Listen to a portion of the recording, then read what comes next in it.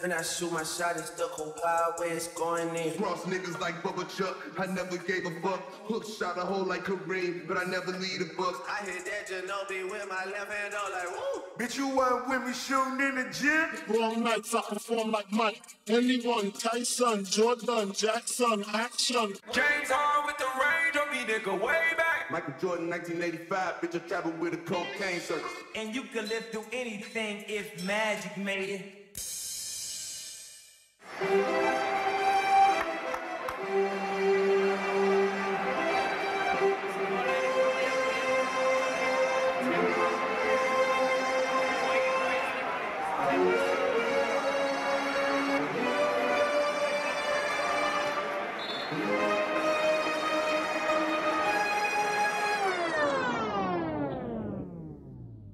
Man, money ain't got no owners, only spenders.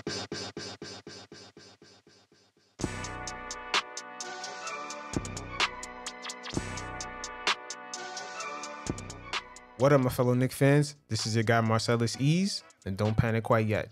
Now, in the first few days of the free agency period, it seems like Leon Rose is beginning to expose his poker hand, and the cards in his deck is beginning to look like summer 2021, going after the free agents in that star-studded list. We'll touch base on how the Knicks still spent money this offseason, but they did it in a very strategic way in order to gain some assets and keep their flexibility going into that offseason. And speaking of flexibility going into summer 2021, the Knicks weren't the only teams trying to maintain it. There were other teams lingering around, actually pretty more competitive teams that were actually signing guys but restructuring their contracts to give those teams leverage going into that free agency period. And what a free agent pickup for the Knicks in getting Nerlens Noel. We'll talk about what it means off the court, because with the new addition of Klutch Sports into the agent industry, they sort of become a disruptor to the old guard of the previous agency firms. And now the fans today get to see almost overtly of how the politics of these different agencies competing against each other really affects the roster construction of a lot of these NBA teams. I mean, we've always heard about it in the past, but now we're seeing it play out right in front of our faces due to the way that Klutch Sports uses social media and the interest that they do get because of the LeBron James association. And finally, I'll touch base on the rookie extension deadline. The Knicks only have until December 21st at 11:59 p.m. before the start of the season to extend their younger guys. If they don't, the younger guys are going to head into restricted free agency, as the Knicks do have about $18 million left over in their cap from the free agency period. And will they actually use that on their younger core or trade for a more seasoned player that could fill up that cap space and complement the younger players on the team? As this will affect guys like DSJ, Kevin Knox, Frank Ntilikina, and Mitchell Robinson. But before I get to all that, I'd like you guys to check out in the description below my weekly gems. Got a lot of good stuff in there. Got motivational stuff, business stuff, fashion, healthy eating, weekly music playlist. You guys can check it out in the description below. You can download it straight into your phone. And some of you guys have told me you are not getting notifications on episode drops, so sign up for my weekly newsletter so you can stay in the know. So entering the free agency period, the Knicks, the Hawks, and the Pistons all had the most to spend as far as cap space, and pretty much the Hawks did set the tone. They recently just signed Bogdan in a 4-year, $72 million deal. They got Gallinari, Rajon Rondo. They pretty much set the tone, but the Knicks were very frivolous on how they spent their money this offseason. We've heard of them chasing guys like Fred VanVleet and even Gordon Hayward. But once negotiations started hitting a certain price, we seen the Knicks kind of back off. And for the first time, we seen the Knicks kind of pull a small market NBA franchise move, which is a team that has a lot of cap space, but they're starting to leverage their cap space in order to gain players that other teams don't want. And those teams are also willing to give assets away to the other team. In this particular situation, the Knicks, they're willing to give assets away to the Knicks in order to take on that salary cap. And then we turn around and take that kind of veteran guy and then sell him off to another team that's possibly trying to compete right now. We've seen this play out with the Ed Davis trade from the Utah Jazz. The Knicks traded for him and got 2 second-round picks in order to take on his salary. And then we were able to trade him once again to the Minnesota Timberwolves. And we got a stretch 4 in Spellman. And we were able to acquire another second-round pick. The reason why the Utah Jazz was willing to give away 2 picks in order for us to take them on is because they were trying to sign Jordan Clarkson and they were trying to sign Donovan Mitchell to his extension, and they're possibly going to try to re-sign Rudy Gobert. Now, this past season in 2020, we've seen the Memphis Grizzlies have a lot of cap space, and they utilized it by taking on Andre Iguodala from Golden State and taking his cap hit, and they got a free draft pick out of doing that.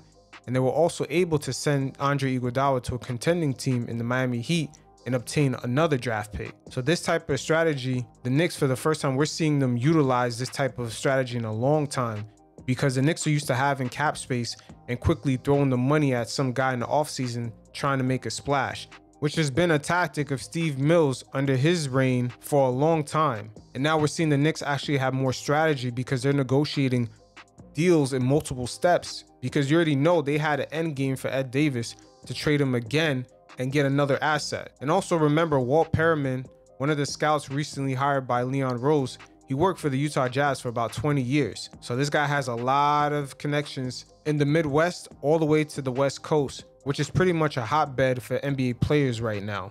So outside of leveraging their cap space, the Knicks did have their hand in the pot to spend a bit of the money, but it seemed like guys' prices got way too high, especially Gordon Hayward. At his price point, of course, Michael Jordan has to pay more money in order to get players down in Charlotte, so that was out of our range. I was a bit shocked at the deal Gallinari got, but the last few seasons, he's been killing it from 3. But then again, the Hawks, they're trying to win right now. They promised Trey Burke that they was going to put some good pieces around him, and they definitely set the tone in the free agency period, because they also signed Bogdan Bogdanovic after the Sacramento Kings and Bucks trade mishap. They got him for 4 years, $72 million, which is another small forward that was taken off the board. And the Knicks had plenty of small forwards this free agency period to choose from that can stretch the floor, especially from 3. But the timing wasn't right and the price points wasn't right, because Joe Harris signed a mega deal with the Brooklyn Nets to stay there. Also, Bertans signed an $80 million deal with the Wizards. They're finally spending money after getting rid of guys, aka Kelly Oubre and Otto Porter Jr. So it's about time they started spending money to surround John Wall and Bradley Beal, even though it's rumored that John Wall is about to leave. But once again, all this comes down to timing. And it seems like a lot of these teams, they wanted to either retain their guys, or there was other teams in a different position, aka the Atlanta Hawks. They want to put a winning team around Trae Young now. So in a way, I kind of want to say big up to Leon Rose and his team to kind of stay disciplined and understanding that the landscape just didn't really call for the Knicks to just go deep into their pockets in order to pay guys. And that there was a bigger picture, which is 2021, where there's major difference makers that's going to enter the market, opposed to guys that are just kind of B-level good, but because there's no other great free agents available, they kind of get overpriced. So at a time like this, and especially in particular a season like this, it's not bad to stay committed to the young guys, because technically this will be the second NBA season in which we'll see bottom teams actually kind of compete in a playoff style atmosphere, because the 7th through 10th seeds will all have to play knockout rounds. So it's more experience, especially if you're a mid-level team, in which we are. We're always hovering around that, 12, 11, around that range. We've been hovering around that, and it wouldn't be bad to get young guys to at least aim to get into the knockout rounds and participate in that, and potentially even having more opportunity to gain more experience by making the 8th seed or even 7th seed. So not only the young guys on the Knicks this season can have a lot to aim for, but the organization could also benefit, because this year's draft in 2021 is very deep and has a lot of generational league-changing talent. So this could be a win-win for the organization. So because there wasn't any way for us to get guys this offseason at bargain deals, it seems like maintaining cap flexibility was the Knicks' #1 priority afterwards, because we're only a few days into the free agency period and more than half the roster isn't even committed past 2021. All the new signees got basically 1-year deals. Even though Austin Rivers got a 3-year deal, I heard the last 2 years is not even guaranteed. Now I know what you're probably thinking, like, damn, the Knicks are going once again doing this whole 1-year deal shit when players are always bitching about it. No one knows their role. No one knows if they're going to even be there the next season. So they come into the current season feeling a type of way. This shit has a long history of just not working out with the Knicks. So you're wondering why they're still going out of their way to do the same thing over and over. But best believe there's a lot of teams going out their way to make sure that they're freed up for 2021. We got even competing teams like the Miami Heat, the Dallas Mavericks. They have one max slot available right now as we speak, even though they do have pieces around to compete right now. You can also look at the way the Toronto Raptors organized Fred VanVleet's contract. They organized the years according to making sure that the summer 2021 they have more flexibility. So the first year of his contract, he makes $21 million. But then in the second year, where that summer of 2021 hits, his salary actually goes down, just so they can have some extra money to spend that summer, because they have the intention of going after a max guy. So the urgency around summer 2021 is important, because teams right now are structuring their new deals with current players based on that free agency period. The only thing that sucks about this, we're going to see a lot of guys get let go. Bobby P, his option didn't get picked up. Damian Dotson, Maurice Harkless, Taj Gibson, Wayne Ellington. I mean, especially Damian Dotson. I hate to see guys like that go. And who knows, depending on how successful we are in next year's free agency, we might be letting go of some of our favorite young guys like Frank Ntilikina, Mitchell Robinson, Kevin Knox, Dennis Smith Jr. They're all pretty much locked in for this season, but they do have rookie extensions and fourth-year rookie options that have to be picked up by the Knicks before the start of next season, which will be very interesting to watch how this plays out, because the Knicks right now, they have $18 million left over in the cap that they have to spend. So I'm wondering if they're going to start spending that money on some of their young guys before the start of the season, or are they going to make a trade, perhaps to get a more seasoned veteran on the team? Now, looking at the case of Dennis Smith Jr. and Frank Ntilikina, they're approaching their final year on their rookie contracts, and the Knicks will have until December 21st to either give these guys an extension, or they'll hit the market and become an unrestricted free agent. Both of these guys are going to have to come into the season very sharp, especially it's going to be a shortened season, so they're going to have to prove their worth right away. Especially Dennis Smith Jr., he's going to have to stay very, very healthy and consistent on both ends of the court, and his decision-making got to improve. Frank Ntilikina of the two has a better chance of getting extended because he can actually play defense and guard multiple positions in the floor.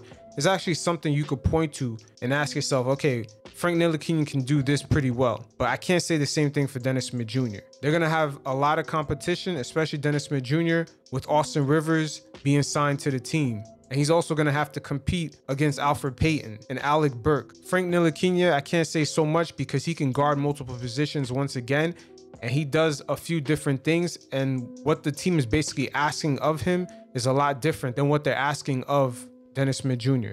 Also, a bonus that's going for Frank Ntilikina is that out of all the guards that the Knicks have, he is the best defensive option at that position.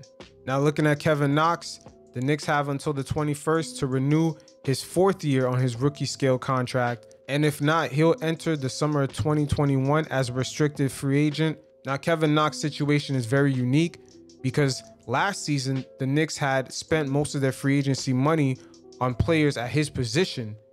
And in this current season, the Knicks had drafted another rookie that can take over his minutes at that position, in Obi Toppin. And they also spent money on Nerlens Noel, who defensively is probably the better of the two.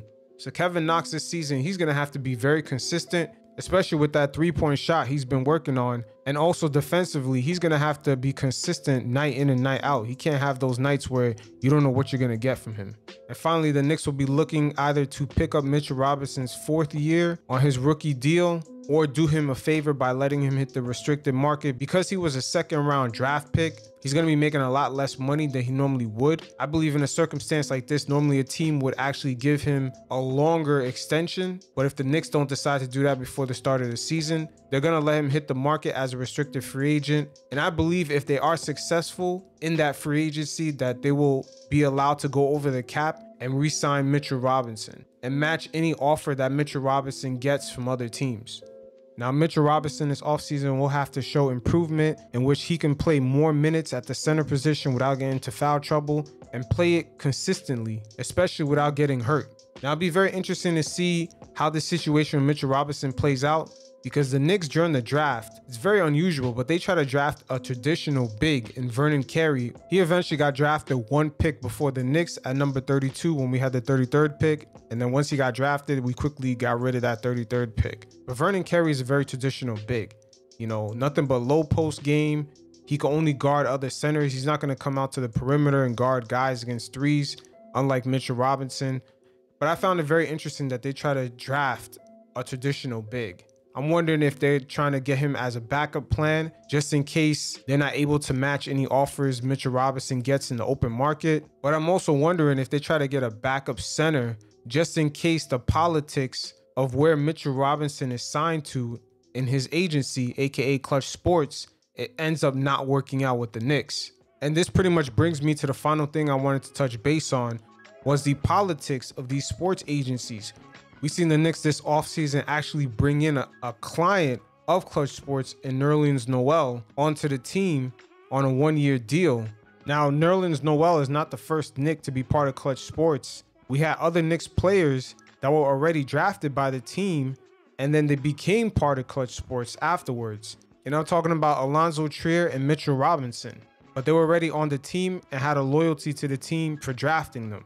But Nerlens Noel is one of the, I would say, more bigger names from Klutch Sports to sign with the Knicks, basically coming into the team as an outsider. Now, of course, the Knicks are CAA affiliated.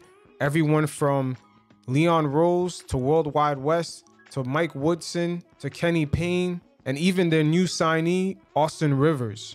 Now, the reason why I'm mentioning this is because you remember that time when Phil Jackson ran the Knicks for a little bit and he made that comment about Rich Paul and LeBron James and their posse. And then LeBron James made the comment the Knicks should have drafted Dennis Smith Jr. and not Frank Ntilikina. That little rift, in my view, added an extra layer of tension or rivalry or whatever you want to call it between the CAA affiliated Knicks and Klutch Sports. Now, I understand Klutch Sports is a brand new agency and have still not yet seen one of their top agents even make an attempt at the Knicks. It's still early, but pay very close attention to guys like Trae Young because he has put the Hawks on notice. This is why they're spending all that money in this year's free agency, and he definitely wants to win now. But if that does not work out, the Knicks are always looking for a point guard. And when he recently signed with Klutch Sports, I thought in the back of my mind, that might not happen now. But you guys pay very close attention to that scenario because it's always been said throughout the years by various media members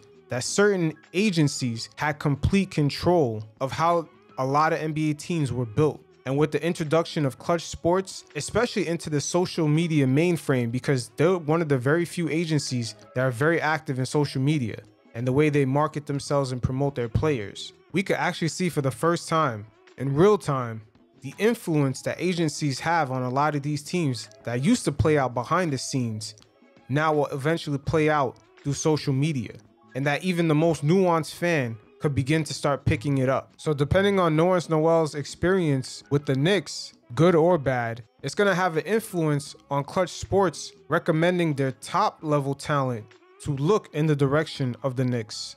And Klutch's influence going forward is going to be important. Make no mistake about it.